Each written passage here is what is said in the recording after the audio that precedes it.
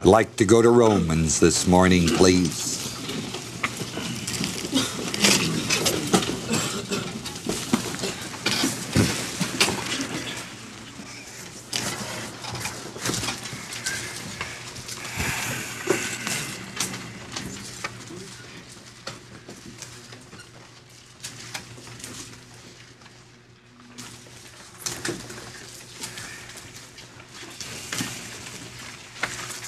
There flashed across my mind while Tim Bishop was giving that word of prophecy.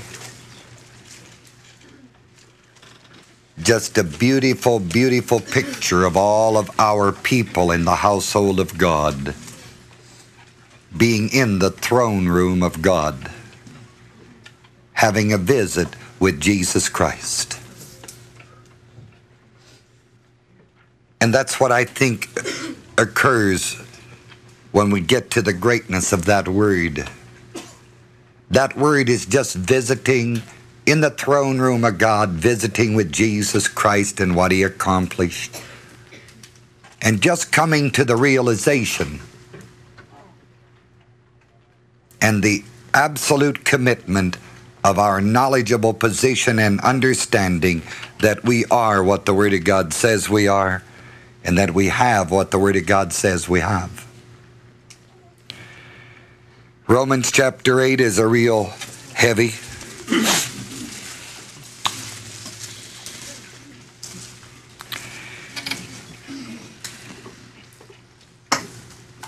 It says in verse 14,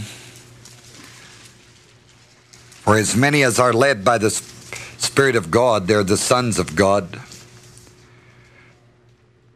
For you have not received a bondage spirit.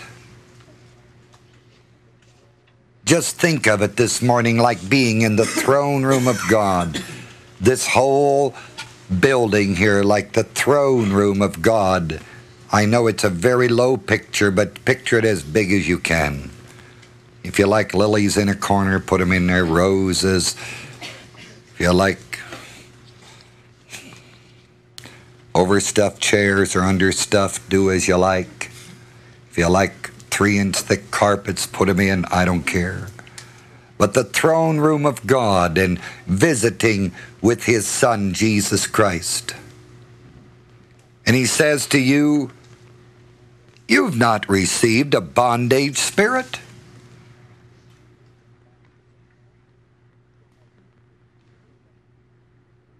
So that you should fear. You have received a sonship spirit. And by that sonship spirit, we cry, Father, Father, which means we speak to him by that sonship spirit, S-I-T. That's how you cry, Abba, Father. And that spirit, the Spirit itself, bears witness with the Spirit, our spirit, the Spirit. The Spirit bears witness. In that crying of the Abba Father, the Spirit bears witness with the Spirit that's in you, which is our spirit. And the witness that it bears is that we are what? Children of what? God. Lordy Pete, if we're children of God, then we're what? Then why do we want to say any less than that? Why do we want to manifest any less? You know, you can say it with your mind, with a mental assent, and still not really believe it in the inner fibers of your being. That it just oozes out of your whole self that you're a child of God. That thing alone would change the whole country if we could get people to believe it. I'm thinking now if even any church people started thinking about it. Well, that'd be the last miracle that could happen, maybe. To think that they're children of what? Amen. That gives us a big daddy. The biggest. And if your father was the most important father in the entire world, you'd most likely blow the buttons off of your shoes or something in your walk. You'd be so, you'd most likely be such a damn egotist nobody else could talk to you. But how few people ever see the greatness of being a child of God and blow the buttons off of it, being egotistical for God. Why not? I don't know anything better. He's the greatest. Look, it says we're children of God. It either tells the truth or what? If it lies, we just should quit. But if it tells the truth, then we ought to just tell it like it is. And tell it hard, tell it fast, repeat it, drive it, drive it, drive it. Children of what? That's quite a visit. You walk in and say, "Hi, kid, how are you?" God talking to you. See, how are things going for you today? Need an ice cream cone? Good. Buy the whole damn place.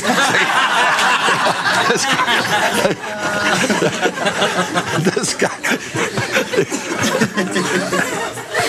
Yeah. Boy, oh boy. See? He said, we don't have a bondage spirit to fear. Everything the world is doing today is put fear in people. There are only two ways you can live, either by fear or by love. Fear is that negative side, and that's the possession side many times they'll drive. Love is by freedom of the will. Love has more power than fear, but the problem is the mind. That's the whole lousy problem. Because that love principle has to be renewed mind, and you've got to be just as hard up here with the love as they are hard on the fear. That's the only way love will ever win. Fear is always frustrating, always defeating, always emaciating, always pulling you down. And that's all the world does. That's right. That's all it ever does. We got any coffee in this world? They don't have coffee in the next I'm coming back.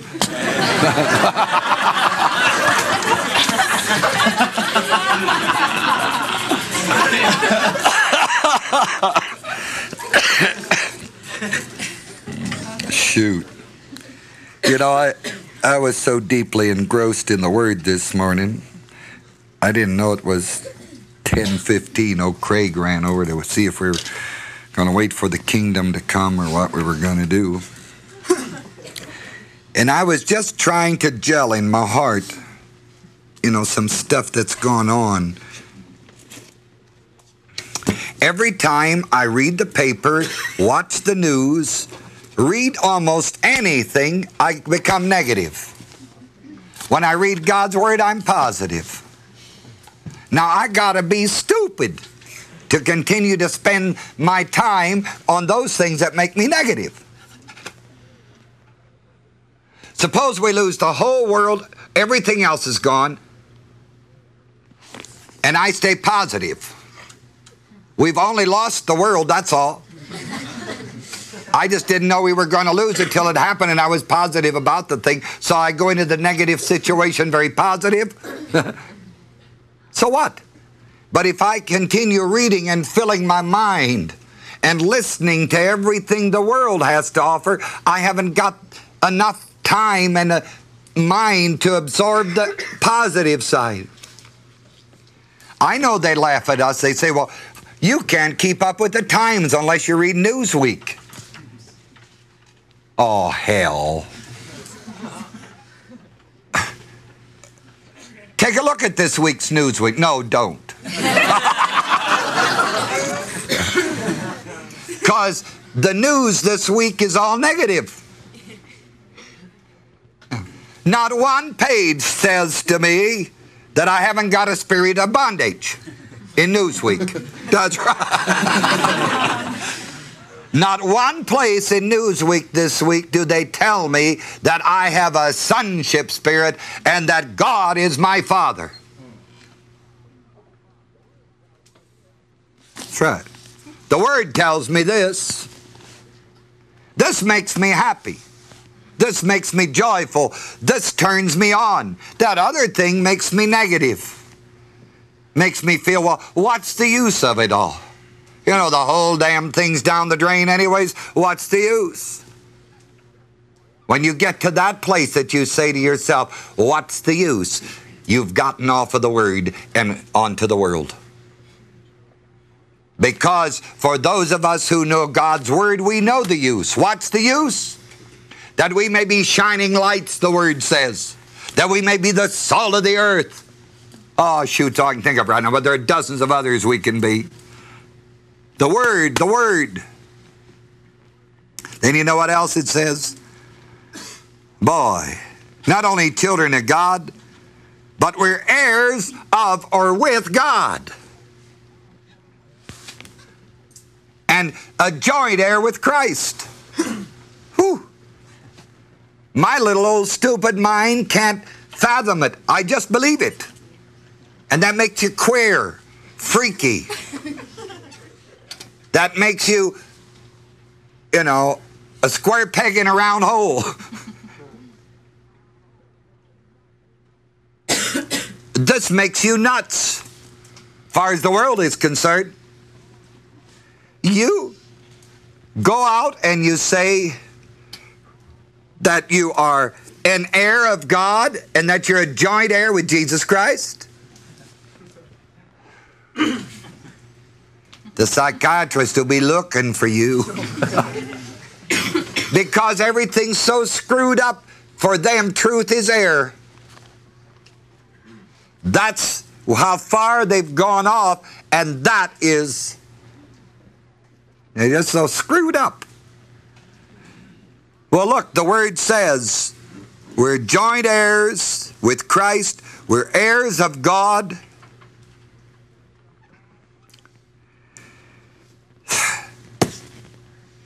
We suffered with Him.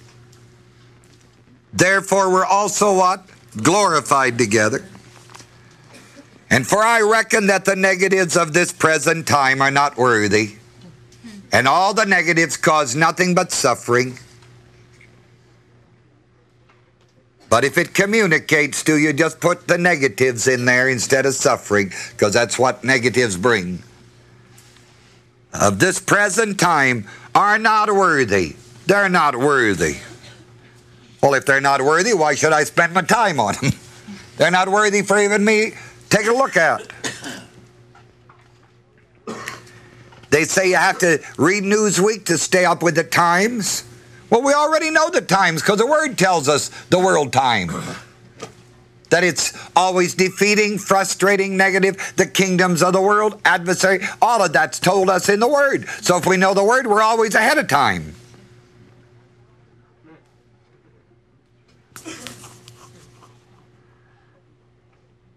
Not worthy. When you look at the glory which shall be revealed to us. Boy, oh boy. And then you finally have to get down to, I don't know, 28. All things work together for what? Good. Right.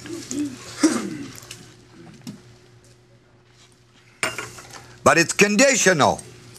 Upon what? To them who love God. And love is not just a mental assent, it's a heartfelt reality. It's an active, walking, believing. You say, if I say to him, well, I love him, and then I'm always talking about him, that's a bunch of baloney.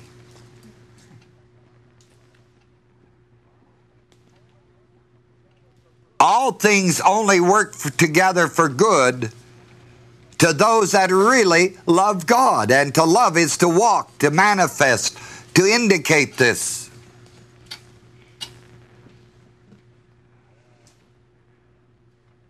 Well. 31 says, what shall we then say to these things? far as I'm concerned, all the negative things of the world. If God be for us, who can what? Right. Somebody said it last night. Old Shadrach, Meshach, and Abednego guys. They said, our God's able to deliver, but if not, we're still not going to bow down and serve them. We will die before we bow. If God be for us, who can be what? Yes. Even if we die, God would still be for us. For we will not bow to their unbelief and their God rejection and all of the rest of the baloney that they're trying to feed.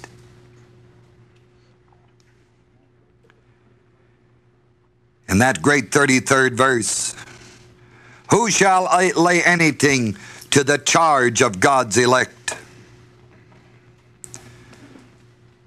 Who's going to lay anything to the charge of God's elect?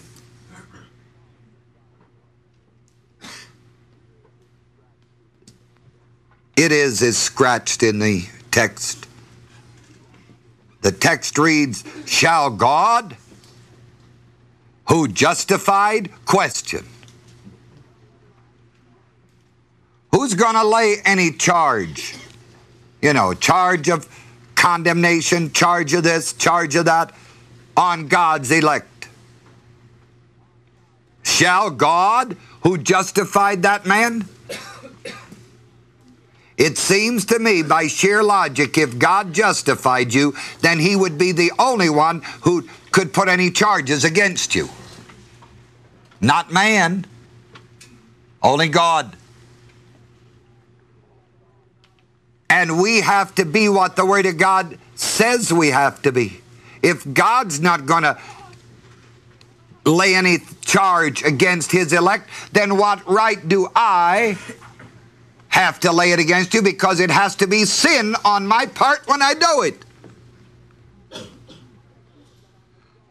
Because I just read that I'm a joint heir with Christ. I'm an heir of God. Now if I, as God's son, do the opposite of that, that has to be sin, baby.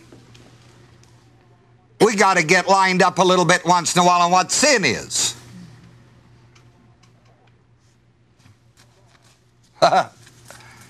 Boy.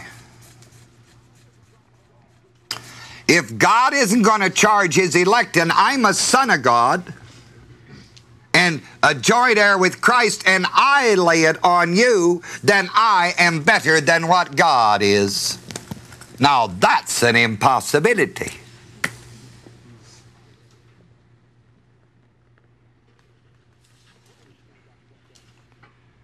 Who is he that condemneth?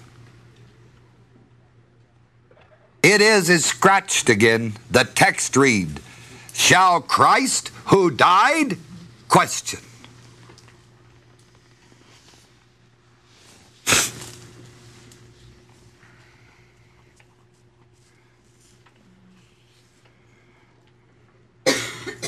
See, the chapter begins with, there is therefore now no what? Condemnation. Sure. Here it is in 34. Who is he that condemneth?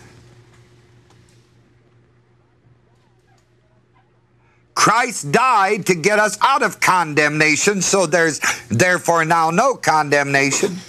And if Christ died, and if God raised him, who is even at the right hand of God, and he maketh intercession for us, then who is going to lay any condemnation upon God's elect? I know I'm still just mouthing words to most of our people across the country. But kids, it's got to get to the place that it gets out of your stupid mouth, into your heart, and walk on it. I have taught the Corps my heart, and even they walk over it at times. I don't blame them. They have to grow too. But boy, I keep telling our people, there are things that you put in your lockbox, you turn the key and you throw the key away. That's what he's talking about.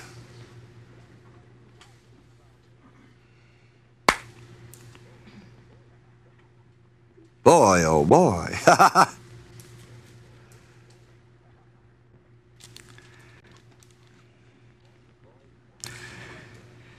Boy, Christ died, yes, but he's risen again, and he's even at the right hand of God. Do you get that? Even at the right hand of God?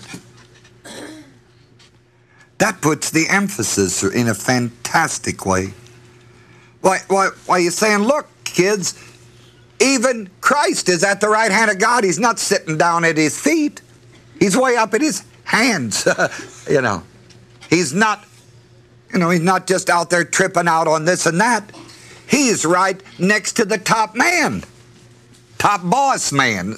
Got the picture? Even Christ. Yeah, even Christ, who is risen, is at the right hand of God. Even he's there for us. He's not only risen. That'd be fantastic. Just imagine he walking in here right now in his resurrected body. He did this a few times, pulled those things after he got up. Remember? Gospels? Boy, that must have been electrifying. Huh? Imagine old Peter jumping out of the boat when he said, well, fellas, come on over. I got plenty of fish to eat over here. Toast made, and the grape is there to put on the toast, the butter. But it's better than that. Better than that. At the right hand of God. Right hand. Even at the right hand. Who also makes intercession for us. Boy, the beauty of that is fantastic. Then, of course, it closes with the greatness of this. Boy, when you get that far, then you've got to get to verse 35. Without that, it also makes intercession for us. He takes us to God, what God is to us, who we are, what Christ is, who Christ is in us, what we are in him. And then he says, okay, with all that, who's going to separate us? Who's going to separate us from the love of God? Love of Christ? Who? Yeah, who? You want to fight with God? Go ahead. See? If God's my Father, then if you're going to attack me, and God's my Father, what's my God going to do to you? He'll sock you right in the eyeball. In the kisser, he'll hit you. He's my warrior. Bears his arm for me. Somebody said that last night. See? Our God is our shield and our buckler. Therefore, who's going to separate us from the love of Christ? Well, shall a little tribulation? A few distresses? A little bit of persecution? A little bit of famine?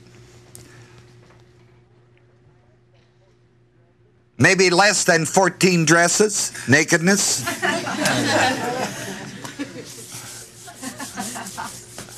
Peril or what? Lord.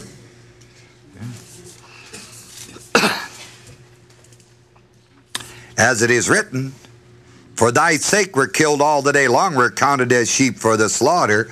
That's the way it's written. But verse 37 says, no, sir, nay. And that isn't a mule. This is the one that's just as stubborn as that West Virginia mule who's neighing. And he says, no, no, no. And you know what no means? No.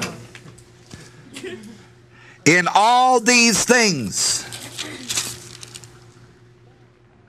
we are more than, and the word is super, conquerors. Because even in death, you could be a super conqueror. Because you still will not bow. you still will not sell out on the principles of the truth of God's Word, and that would still be fantastic. Shadrach, Meshach, and Abednego, we may die, we may burn, O king, but we will not what? To serve your gods, or your God.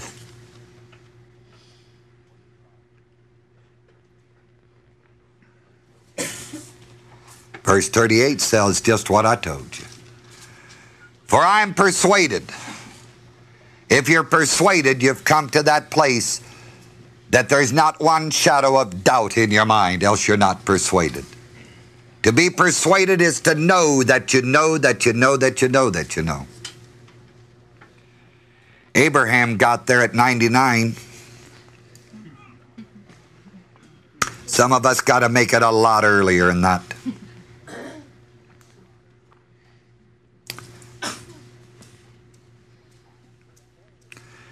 I am persuaded that neither what? Death. Nor life. Boy, that's two extremes.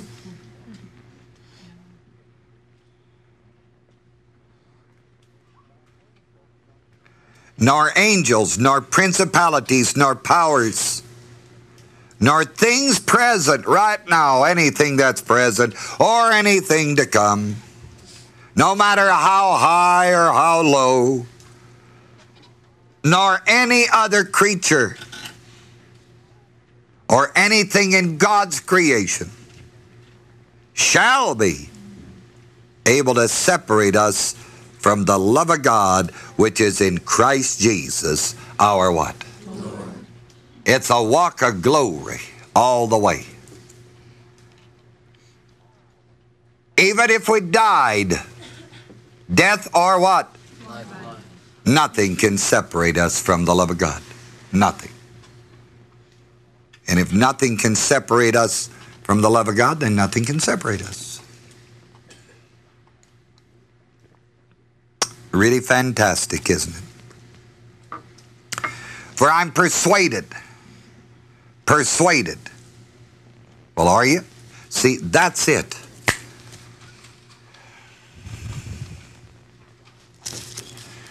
God promised He'd meet our need. So the thing we continue to do is to so live that we don't have many needs. Discipline your life that you can do with less. We try this in the Corps. That's why we give them $20 a month. And then, first they learn to cheat a little bit, and sometimes they learn to cheat for all the year. We don't teach the cheating. What we're trying to do is to teach them to learn to live on essentials, need. Something.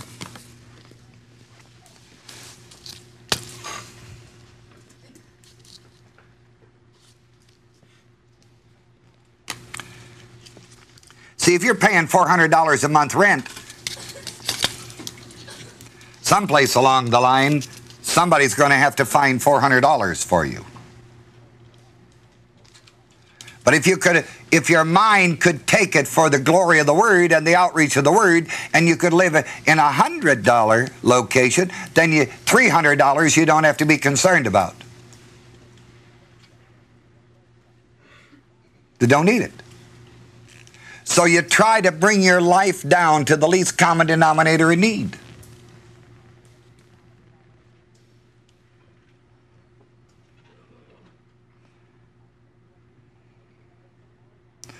I think when we think in terms of more than abundant life, super conquers, we're thinking in terms of increasing our need. That's right. Formerly we made $100 a week. Now we're more than conquerors. Now we want $250 a week. You see the principle? I think the more abundant life has to be seen in the light of which I'm sharing with you this morning. Bringing your need down. Getting it out of the greed category. Bringing it down. Now, I'm not speaking of poverty. That wouldn't be right. But don't worry so much about poverty, because we haven't even come down to that need level, let alone poverty. But we're thinking way up here on what we'd like to have, and then we think everything en route must be poverty. You know, if you have good health, sound mind, food, clothing, shelter, we're rich. Even without a telephone, we would be. Wouldn't we now? See, it's only when all of those things are begun to be subtracted from life, then you realize how wealthy you were spiritually. I'll bet you if any of us lost our arm today, we would be very appreciative to have it back. Then we would realize what a tremendous thing an arm is. That's like your thumb. You never know how beautiful the thumb is until you got a sore one. And then you're hitting it all the time, or any other, right? You never just realized how beautiful your fingers were until one gets sore, and then you keep bumping it all the time, then you become cognizant of that finger. We just take so many things for granted. Well, what else you want to share? That's all I know about it.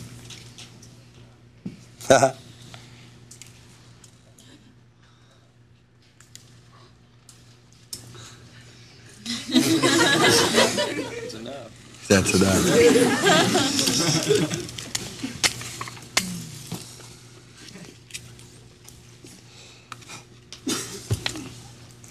Yeah. You see how beautiful the Word relates to people and how it electrifies, how it blesses? It makes you feel like you want to live. It makes you feel like you want to bless people. It makes you feel like you want to help somebody. The other side always makes you feel like you want to quit living and beat the hell out of everybody. Take away, right? Isn't the Word just beautiful, what it does?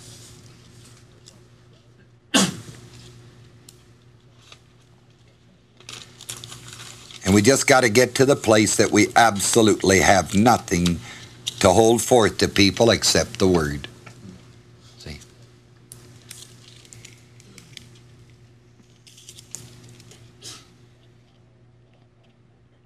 You know, I thought about this a while back.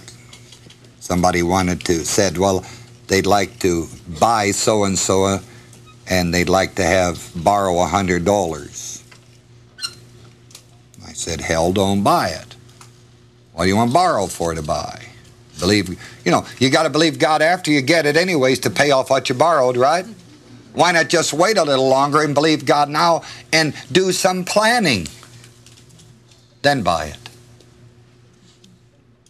Everybody wants to plan afterwards. Right. Why not plan before?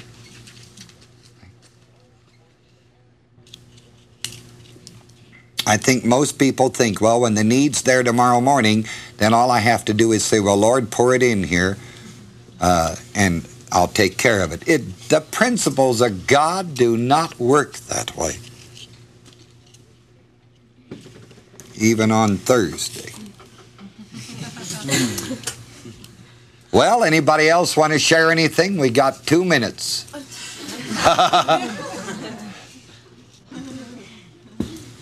Well, it's wonderful having you this morning, and enjoy the day. Bless one another and be blessed, and just hang in there. Father, I thank you for the day together, the morning here especially, to open up this wonderful Sunday again with our people. Thank you for the Word that lives among us and the greatness of your love for us. And I thank you, Father, for blessing our people so abundantly this day through Christ Jesus our Lord. Amen. God bless. I love you.